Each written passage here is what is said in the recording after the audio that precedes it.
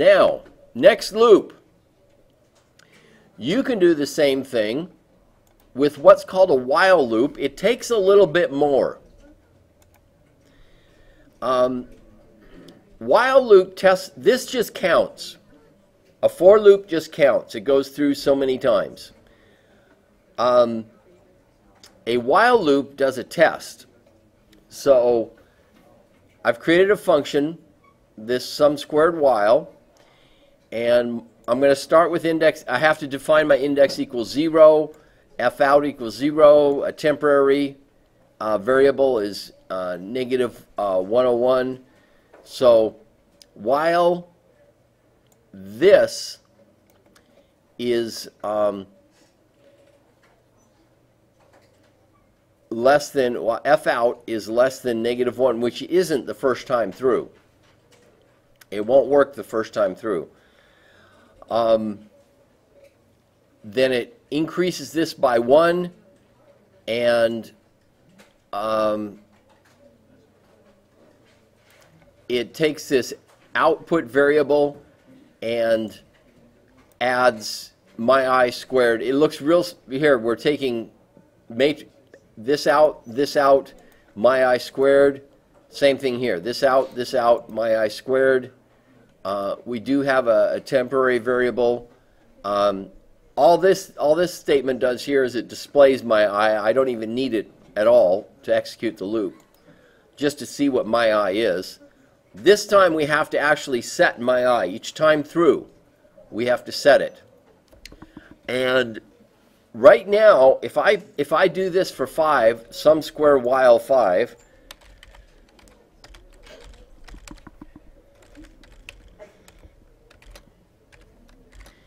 it shouldn't work. Or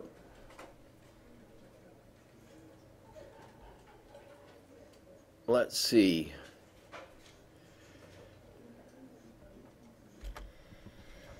The first time through, it's gonna set these 3 variables. Temp is negative 101. F out is 0. Temp is not. It's greater than. It's greater than this temp variable plus temp plus 100 is negative 1. So F out is not. It fails to be less than negative 1. So the while loop doesn't even execute. Doesn't do anything.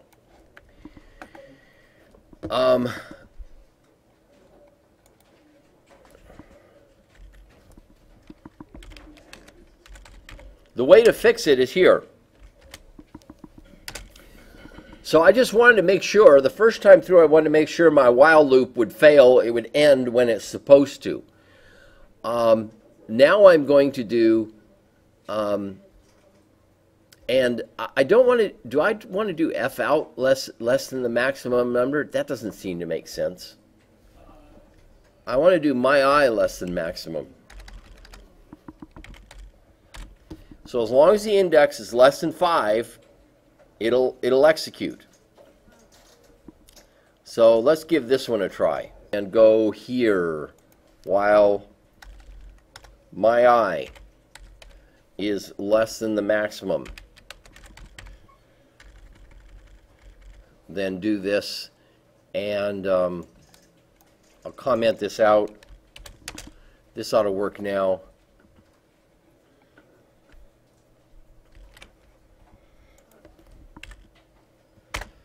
Okay, it found it. I had 2 names which were the same in my system. It found this one first, basically. So then it went and executed it first. And do we get 55 out just like before? So it looks for the index is equal to 0. It's going to drop into the loop. It's going to set the index equal 1. It's going to set the output equal index squared plus 0. Index is, next time through, the index increases to 2. 2 squared plus what this was before is 5, and so on. So it goes, this is a while loop. And this demonstrates how a while loop functions. Okay. If this is I'm doing things a little differently now. And I'm also going to show a few other things here. So this if statement, that if x is less than 5, it's going to output true. If it's between 5 and 10, it's going to output fuzzy. Otherwise, it's going to output false. So let's try this one. Of 4. So 4 is less than 5, and it's going to be true.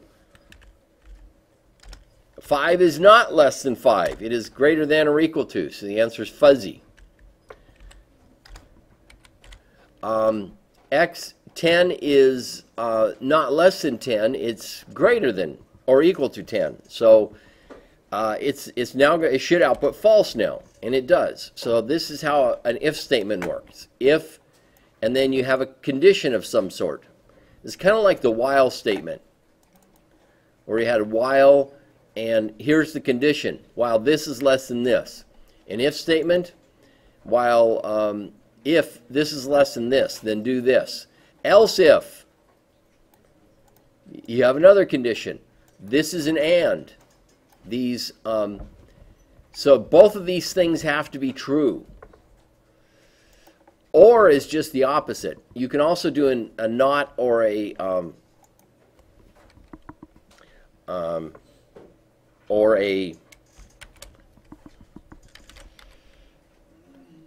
you can do a not, or you can do an or. So the answer was false. If I not the answer and negate the answer, it turns into a true. Okay. And answer is still false. I forgot what the not variable is. Some programs use the exclamation point, by the way, to mean not. In MATLAB they use this. I think they use this squiggly thing, and it gives it. So I'm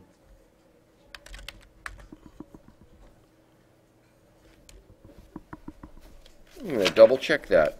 Let's see.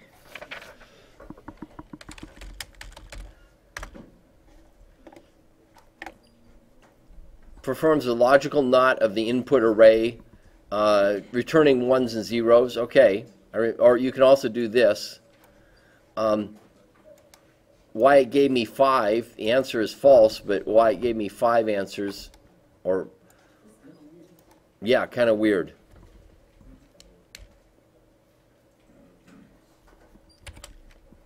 Not 1 should be 0. Not 0 should be 1. Not 5, I think will return 0. As anything other than 0 is treated as true. 0 is treated as false. Okay, so that's your logical not. You can do 1 or 1 is true, 1 or 0. 1 or 0 should be 1.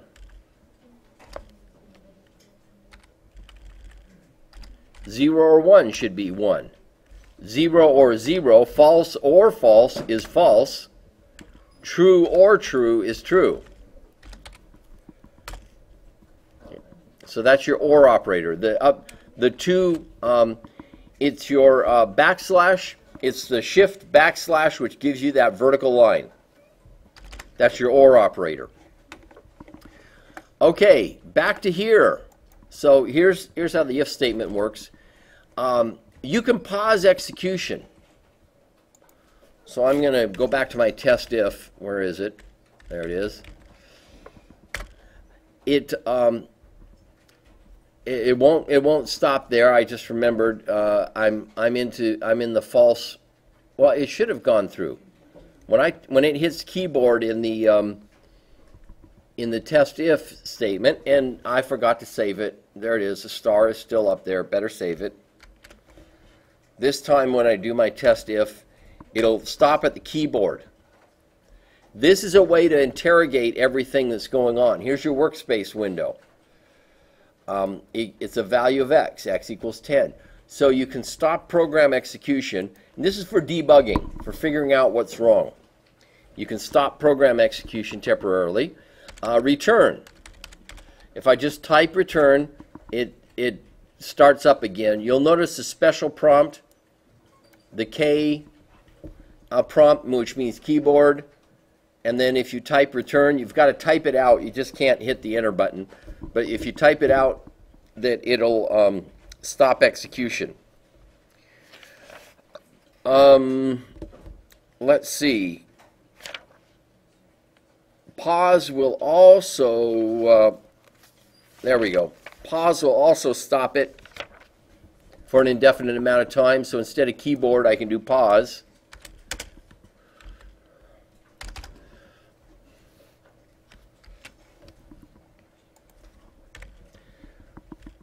So I'm going to run it again, and it's stuck. It stops here. Just hit any key to keep going. Oops. Down here, just hit anything, and it'll continue execution. So you have a couple ways to temporarily stop your program so that you can figure things out. Okay, there's the pause.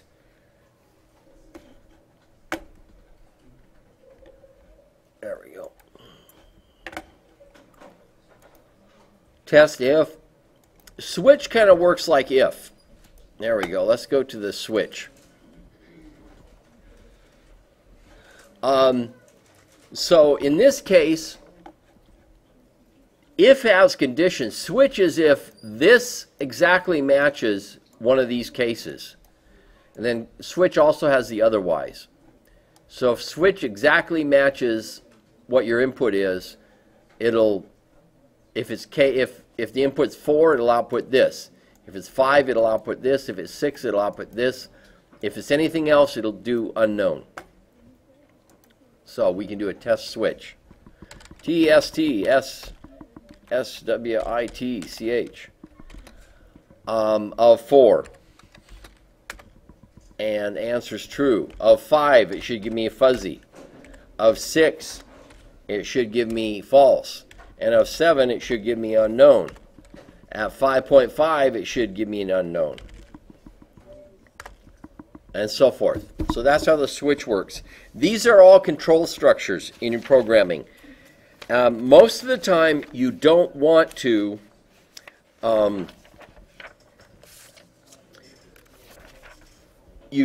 program control structures. If you can do things with vectors, do things with vectors in MATLAB. So the if, the switch, the for, and the while, you probably, you need to know how to do it, but for the most part, you don't have to do it in MATLAB. And that's one of the powers of MATLAB. In every other programming language, you have to mess around with that a lot. In MATLAB, you can pretty much use linear algebra.